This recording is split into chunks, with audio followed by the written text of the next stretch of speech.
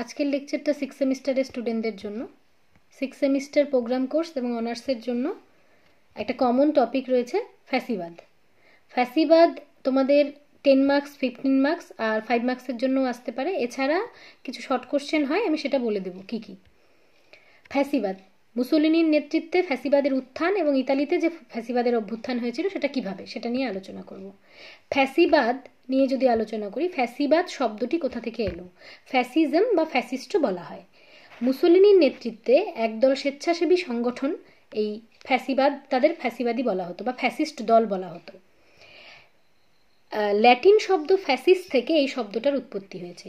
এই শব্দটার অর্থ হলো শক্তি বা বল, অর্থাৎ মুসোলিনি মনে করতেন শক্তি বা বল দ্বারাই রাষ্ট্রকে নিয়ন্ত্রণ করা যায়। এবার আসি ইতালিতে ফ্যাসিবাদের উত্থান কি করে হলো।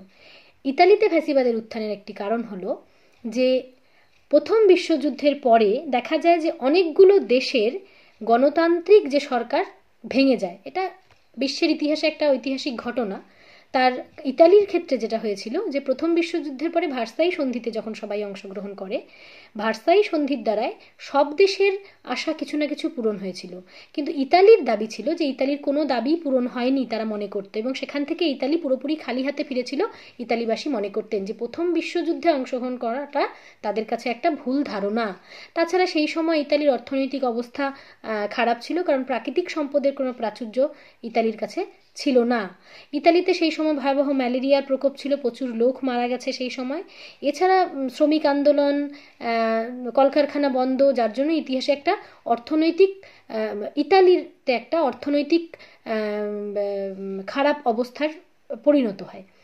এই সময়ে দাঁড়িয়ে ইতালিতে মুসোলিনির নেতৃত্বে ফ্যাসিবাদী দলের উত্থান হয়। অর্থাৎ ইতালিতে যে গণতন্ত্র বা সমাজতন্ত্রের প্রতিষ্ঠা ছিল তার বিরুদ্ধে গিয়ে মানুষকে ভুল বুঝিয়ে মুসোলিনি ক্ষমতায় আসে। কিভাবে ভুল বুঝিয়ে? মূলত ফ্যাসিজম বা ফ্যাসিবাদ যেটাকে আমরা বলি, সেটা হলো একটা একরোখা উগ্র জাতীয়তাবাদী মতবাদ। একরোখা উগ্র জাতীয়তাবাদী মতবাদ বলতে মানুষকে ভুল বুঝিয়ে মুসোলিনি সিংহাসনে বসেছিল।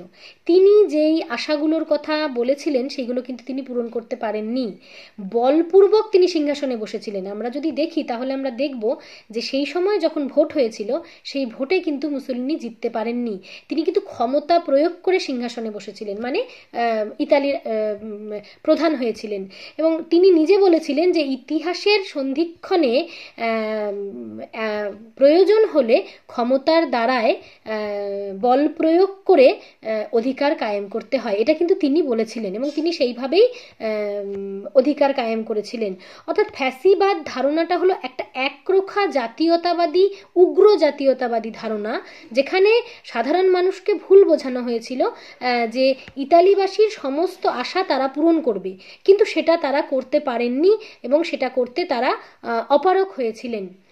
এখানে কিছু বলি যে ফ্যাসিবাদ এই শব্দটার উৎপত্তি সম্পর্কে বলি। এই ফ্যাসিজম শব্দটা কিন্তু পুরোটাই মুসোলিনির মস্তিষ্ক প্রসূত, অর্থাৎ ফ্যাসিবাদের কোনো আদর্শ বা মূল নীতি কিন্তু ছিল না। আমরা গণতন্ত্র, গণতান্ত্রিক আদর্শ বা সমাজতন্ত্রের কথা কিন্তু ইতিহাসে পড়েছি, কিন্তু ফ্যাসিবাদ যেই কথা বলে, যেই মতাদর্শের কথা বলে, তার কিন্তু কোনো রকম আদর্শগত ভিত্তি ইতিহাসে নেই।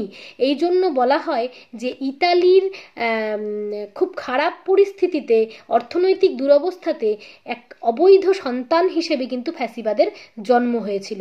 আরেকটা জিনিসও, সেটা হলো এই ফ্যাসিবাদী ধারণাতে রাষ্ট্রই শেষ কথা, অর্থাৎ শক্তি এবং বল দিয়ে রাষ্ট্রকে পরিচালনা করতে হবে। সেখানে সাধারণ মানুষের কোনো ভূমিকা নেই, অর্থাৎ ব্যক্তি স্বাধীনতা বলে কোনো জায়গা থাকবে না, ব্যক্তি স্বাধীনতা এবং ব্যক্তি স্বতন্ত্রবাদের কোনো জায়গা থাকবে না, রাষ্ট্রেই সর্বেসর্বা, অর্থাৎ রাষ্ট্রই মূল কথা।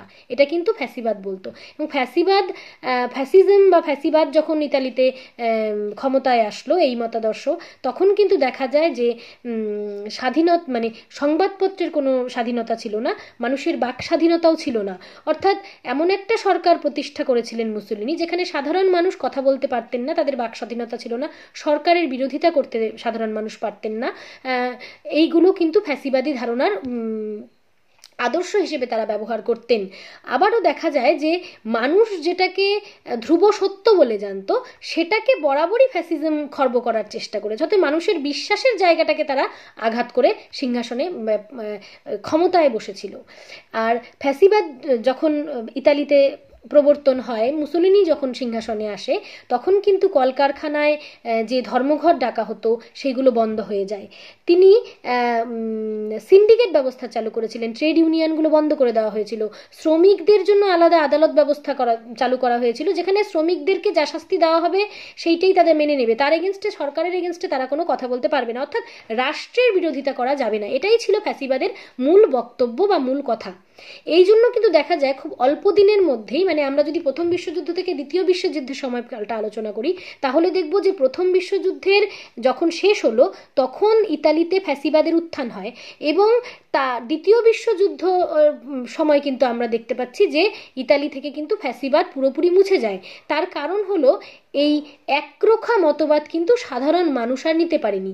এবং এখানে একটা কথা বলি যে প্রথম সাধারণ মানুষকে যখন ফ্যাসিবাদী ধারণা দিয়ে মুসোলিনি ভুল বুঝিয়েছিলেন, তখন ইতালির বুর্জুয়া শ্রেণী কিন্তু প্রচুর পরিমাণে অর্থনৈতিক সাহায্য করেছিল মুসোলিনিকে এই ফ্যাসিবাদী সরকার প্রতিষ্ঠা করার জন্য। কিন্তু পরবর্তীকালে কিন্তু তারা দেখতে পেলেন যে সাধারণ মানুষের কোনো আশা আকাঙ্ক্ষাই কিন্তু ফ্যাসিজমের দ্বারাই পূর্ণ হয়নি, বা এই ফ্যাসিস্ট সরকারের দ্বারাই কিন্তু পূরণ হয়নি।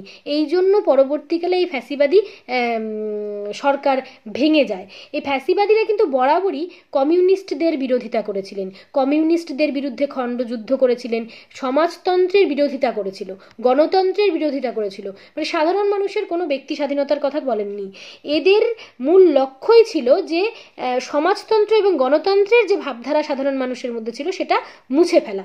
ইভেন দেখা যায় যে সমস্ত অফিস আদালতগুলোতে এই ফ্যাসিবাদ অবিশ্বাস করতেন না, মানে যারা এই ধারণার বা মতাদর্শে বিশ্বাস করতেন না, তাদের চাকরি চলে যায়, তাদেরকে সেই পদ থেকে সরিয়ে দেওয়া হয়েছিল, সেই প্রচুর মানুষদের চাকরি চলে গেছিল। সাধারণ মানুষদের কথা কিন্তু ফ্যাসিবাদের বলা হয়নি, এখানে শুধুমাত্র রাষ্ট্রের কথাই বলা হয়েছে। এখানে কিছু কিছু জায়গা আমি বলে দিচ্ছি স্টুডেন্টদের জন্য, যে মুসোলিনি বলতেন দেশের সব কিছুই রাষ্ট্রের অন্তর্গত, অর্থাৎ রাষ্ট্রই সব কিছু নিয়ন্ত্রণ করবে, রাষ্ট্রের বিরুদ্ধে কিছু থাকতে পারে না, কিছু হতে পারে না। এইগুলো কিন্তু মানে রাষ্ট্রের বিরুদ্ধে যখন কোনো মানুষ কথা বলবে বা কোনো সংগঠন কথা বলবে সেটা রাষ্ট্র সহ্য করবে না, এই কথাটা কিন্তু মুসোলিনি নিজে বলেছিলেন। এছাড়া আমরা যদি দেখি যে মুসোলিনি বলতেন যে দর্শনের বা বক্তৃতার কোনো ভিত্তি হতে পারে না, রাষ্ট্রের কাছে কাজের দাম সবার আগে, অর্থাৎ আইন শৃঙ্খলা দ্বারাই রাষ্ট্রকে পরিচালনা করতে হবে, সেখানে দর্শন বা আদর্শের কোনো দাম কিন্তু এই ফ্যাসিবাদে ছিল না। এইগুলো কিন্তু আমরা ইতিহাসে দেখতে পাচ্ছি। কোনো মৌলিক আদর্শের উপর ভিত্তি করে কিন্তু ফ্যাসিবাদ তৈরি হয়নি, শুধুমাত্র মুসোলিনির মস্তিষ্ক প্রসূত একরোখা এক মতবাদ ছিল ফ্যাসিবাদ, যার জন্য পরবর্তীকালে এই ফ্যাসিবাদী মতবাদের জন্য আমরা ইতিহাসে দেখেছি অনেক জায়গাতেই কিন্তু এই ফ্যাসিবাদী ধারণা মুছে যায়। তার কারণ সাধারণ মানুষ আর এই ধারণার উপর আস্থা রাখতে পারেনি, এই ফ্যাসিবাদী ধারণা। এবং মুসোলিনি যখন সিংহাসনে আসলেন, তিনি কিন্তু একটা সাম্রাজ্যবাদী অগ্রাসী নীতির কথা বলেছিলেন, যে ইতালির আরও সাম্রাজ্যবাদ দরকার, আরও উপনিবেশ দরকার, এই কথা কিন্তু তিনি বলেছিলেন। তিনি জাতিসংঘের তীব্র বিরোধিতা করেছিলেন। তিনি বলতেন যে জাতিসংঘ শুধুমাত্র পশ্চিমী রাষ্ট্রগুলোর জন্য। তিনি বারে বারে এই কথাটা বলার চেষ্টা করেছেন যে ইতালিকে বঞ্চিত করা হয়েছে, ইতালিকে ডিপ্রাইভ করা হয়েছে, কিন্তু আদতেও সেটা না। তার কারণ এই ভ্রান্ত ধারণার জন্যই কিন্তু পরবর্তীকালে ইতালির এই অবক্ষয় আমরা দেখতে পারি, মানে এই ফ্যাসিবাদী ভ্রান্ত ধারণার জন্যই। তোমরা শর্ট কোশ্চেন একটা তৈরি করো 5 মার্কসের জন্য, সেটা হলো ব্ল্যাক শার্ট বা কালো কর্তা বাহিনী। এই ফ্যাসিবাদী যে স্বেচ্ছাসেবী বাহিনী ছিল, মানে বলা হয় প্রথম বিশ্বযুদ্ধে থেকে যে সৈনিকরা যখন চলে আসে তারা বেকার হয়ে যায়, তাদের সেই সমস্ত যুবকদের নিয়ে মুসোলিনি যে সেবক বাহিনী তৈরি করেছিলেন, তারা কালো শার্ট পরতো, কালো ড্রেস পরতো, এই জন্য তাদেরকে ব্ল্যাক শার্ট বা কালো কর্তা বাহিনী বলা হতো। এটা কিন্তু শর্ট কোশ্চেনের জন্য আসতে পারে, বা তোমরা এটা সেইভাবে করে তৈরি করবে। এইভাবে আমরা দেখতে পারি যে ইতালির তে মুসোলিনির নেতৃত্বে যে ফ্যাসিজম বা ফ্যাসিবাদী সরকার তৈরি হয়েছিল সে কিন্তু বেশি দিন টিকে থাকেনি। পরবর্তীকালে এই ফ্যাসিস্ট শাসনের অবসান হয় দ্বিতীয় বিশ্বযুদ্ধের মধ্য দিয়ে, এবং ইতালিতে গণতন্ত্র আবার প্রতিষ্ঠিত প্রতিষ্ঠিত হয় এবং গণতান্ত্রিক শাসন ব্যবস্থা কায়েম হয়। এরপর তোমাদের যদি আরেকটা জিনিস ফ্যাসিবাদ পড়তে গিয়ে মাথায় রাখবে যে এর পরেরই তোমাদের কিন্তু ফ্যাসিবাদের আরেকটা জিনিস পরেই আছে, আরেকটা টপিক, সেটা হলো নাৎসিবাদ। এই জিনিসটা খুব মাথায় রাখবে, ফ্যাসিবাদ এবং নাৎসিবাদ একে অপরের পরিপূরক, অর্থাৎ ফ্যাসিবাদী ধারণা আর নাৎসিবাদী ধারণার মধ্যে কিন্তু কোনো পার্থক্য নেই। এখানে শুধুমাত্র রাষ্ট্রের কথা বলা হয়েছে, অর্থাৎ রাষ্ট্রই একমাত্র শক্তির আধার। আরেকটা জিনিস সেটা হলো শক্তি এবং বল দিয়েই ক্ষমতা শাসন করতে হবে, সেখানে আদর্শ নীতিবোধের কোনো জায়গা নেই, এবং ব্যক্তি স্বাধীনতা মানে গণতন্ত্র যেটাকে আমরা বলি, সেই গণতন্ত্রের কোনো জায়গা কিন্তু ফ্যাসিবাদ বা নাৎসিবাদে ছিল না। যার জন্য দেখা যায় যে দ্বিতীয় বিশ্বযুদ্ধের পরবর্তীকালে কিন্তু এই ফ্যাসিবাদের ধারণা কিন্তু আর টিকে থাকেনি, বেশিরভাগ জায়গা থেকেই কিন্তু এই ধারণার অবলুপ্তি ঘটেছে, এবং একটা সরকারের বা একটা দেশের অবক্ষয়ের কারণ হিসেবে কিন্তু ফ্যাসিবাদকে অনেক ঐতিহাসিকরাই দায়ী করেছেন। তার কারণ যে মানুষকে ভুল বুঝিয়ে যখন একটা একরোখা মতবাদকে প্রতিষ্ঠা করা হয়, তখন সেটা কখনোই একটা দেশের জন্য বা একটা রাষ্ট্রের জন্য লাভজনক হয় না। এটা হলো ফ্যাসিবাদ।